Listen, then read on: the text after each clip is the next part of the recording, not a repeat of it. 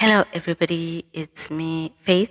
In this video, I will explore Ugobho. Ugobho is a Zulu word that describes a plant with a scientific name, Gunnera perpensa. The word Ugobho is derived from the word goboza, which refers to the flowing of fluids, like the flowing of the river. So one of the traditional medicinal uses of Ugobho is actually to correct the flow of fluids within the body by removing the excess fluids that are in the body. So that's where the name actually comes from. Ugobho resembles the pumpkin plant, hence the English name for Ugobho is river pumpkin. In the Gunnera genus, which is what Ugobho species belongs to, Ugobho is the only species in the entire genus that is found in Africa.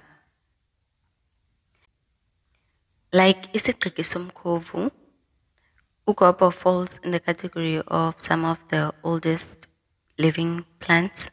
Ugobho has been around for the last 95 million years, and at one point in time, it might have been food for dinosaurs as well.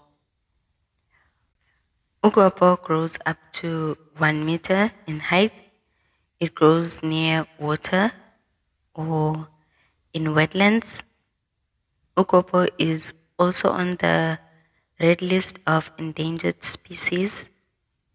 This is due to the mismanagement of wetlands, that's the habitat, and the over-harvesting of Ugobho for the traditional medicine trade.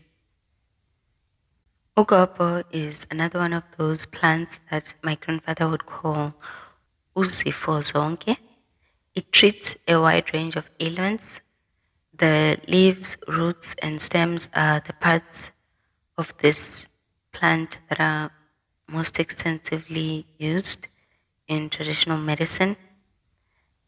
Ugobho is used to treat impotence in men and barrenness in women. It is used to treat kidney problems. It's used to heal body pains. It helps relieve constipation.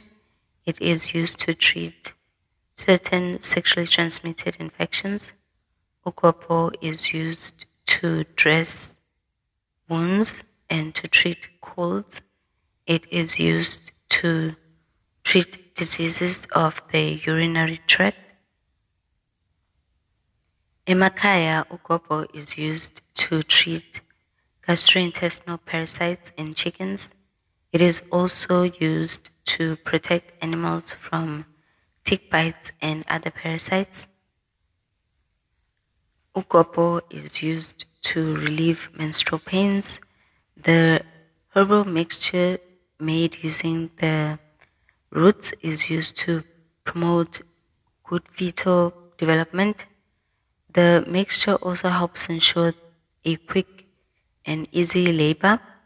The mixture is used to induce labor as well in both humans and animals. Vets also use Ugobho for helping animals give birth fast. So it's used in both animals and human beings. The root is also used to expel the placenta after birth.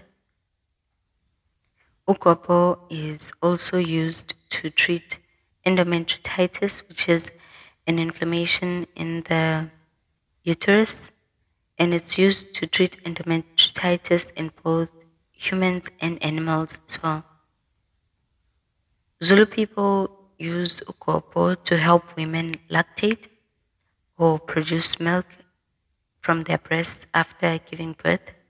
Ugobho is one of many plants that are used to stimulate the production of milk. Women who struggle to conceive have used Ugobho to increase their chances of getting pregnant. Women also drink Ugobho herbal mixture after giving birth to cleanse the body and to help it recover quickly. Ugobho is one of the ingredients that is used in herbal mixtures like isihlambezo and inembe. Inembe is a potent labor-inducing herbal mixture that is regularly taken during pregnancy to ensure an easy childbirth. Inembe is made from the root of a plant called idolo lenkunyana, which is scientifically known as Cyphostemma natalitum.